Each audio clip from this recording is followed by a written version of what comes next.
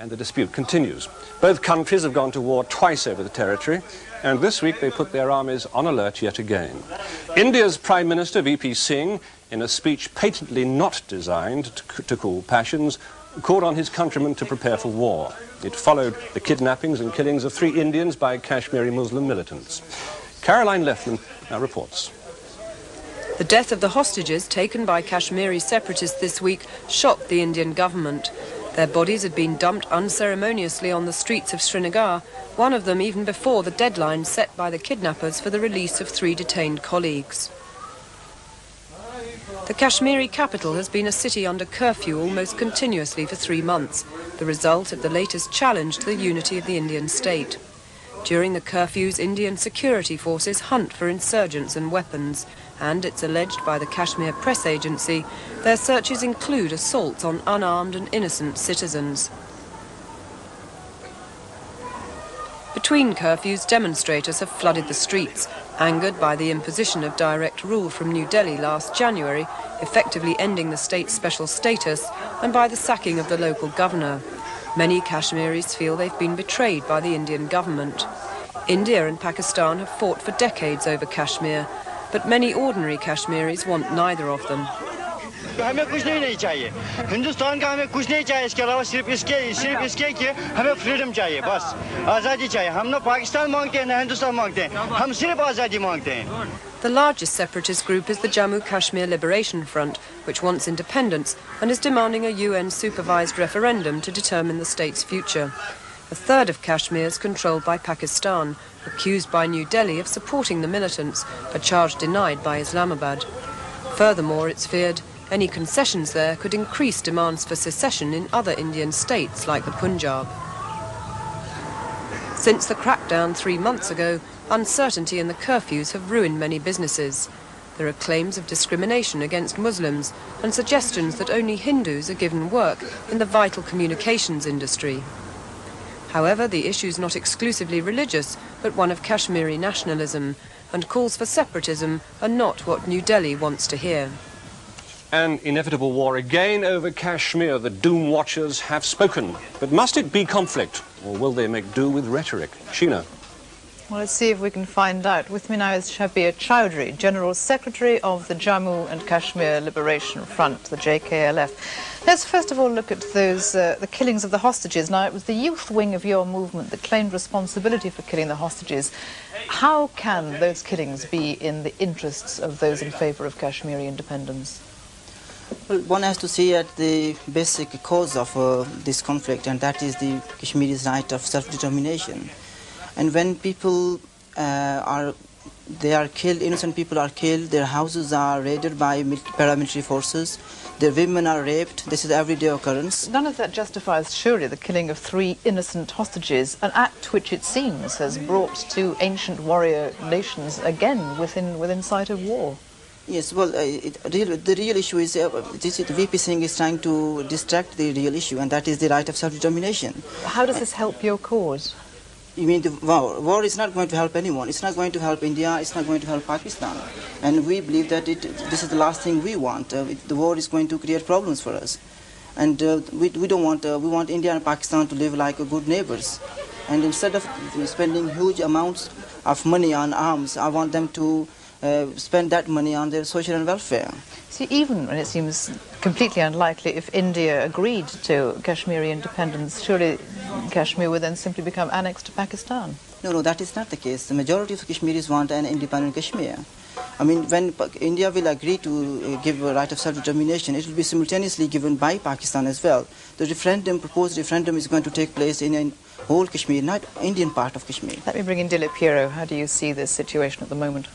Well, I think the situation is getting quite tense, and I think one can look at some situation in purely moral terms and what is social justice, and one can also look at the same situation in practical terms.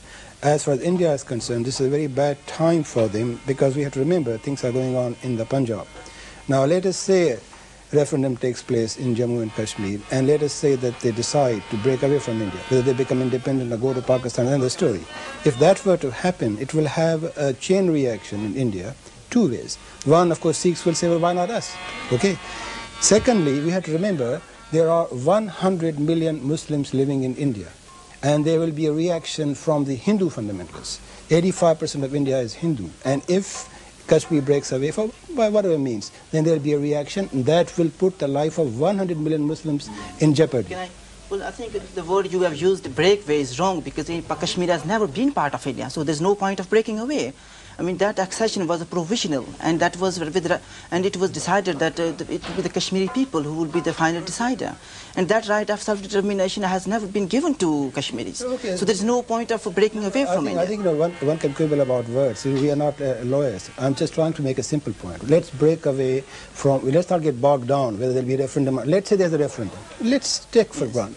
And if the referendum, as we mostly know, most probably they will not stay with India. Okay, now let's say that takes place. Then if that separation comes, so whatever term you want to use, it will have a massive reaction, because we have to remember, for better or for worse, India is a Hindu country. 85% of the people are Hindu. So this is what we're saying, that it is a Hindu country. So what about the other country? No, listen, I'm not, see, we have also... Kashmir has never been part of India. We also have to understand another point, see, which is, what's happening in India is in a way symptomatic of what's happening generally in the world. Two things are happening in the world. The forces of secularism and socialism are on the retreat. Good or bad is in the story. Okay, in that particular context, things are happening in India. But if you are an Indian politician in charge of India at present, you've got 25 states in India. If one like Kashmir goes away, then Punjab... Why you bring India again and again? We're not concerned about other states of India. All we are saying is that Kashmir has never been part of India, and it should never be part of India. And let me bring in Kamal Khoury at this. I've introduced this as a religious conflict. Is it, do you think? I doubt, well, it has religious overtones, but it's not, I think the Kashmiris basically are Montagnard people, and coming from Lebanon, I do understand the Montagnard mentality. So it is very much a Montagnard situation. It's the mountain people, you know, mountain people invariably in the world somehow feel that they have a special aura, a special characteristic. Coming from Lebanon, what would you say to Mr. Choudhry? I mean, Dilip here suggests this is not the time to be engaging in this kind of independence because India is not in a position to give way. Well, I would say that certainly the gun will not solve it. I would certainly say after 15 years of attempting to use the gun to solve problems, that's not the way. The way to do it is through dialogue, even though it may take a longer time. I oppose Dilip there. I mean, India will never be in a position because India's got something to hide. I mean, even at the time when Pandit Nehru was alive, he has been promising, he made solemn promises to the world, and he said, I will fulfill those. I mean, it has never been. He says the gun is not the solution. Well, can you control your youth movement who are taking hostages and not killing them?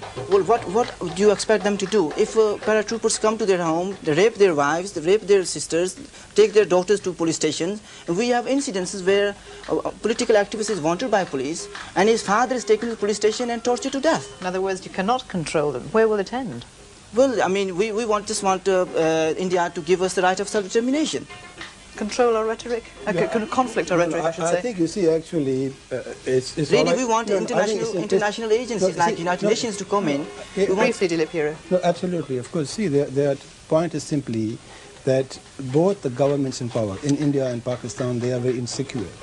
And whether Kashmir like it or not... very swiftly. Are we going to, do you see it aggravating to war? Yes, precisely. That's what I'm saying. Whether Kashmir like it or not, if this thing goes on, the two countries will go to war. All I can say is that I only hope it will be a short war. Because they want to maintain the status quo. They both countries want to divide the Kashmir and they want to maintain the status quo. No, fair, gentlemen, we must move on to a country which has been at war for 15 years. Yesterday was the 15th anniversary, if that's the word, of the civil war between the Christian and Muslim communities in the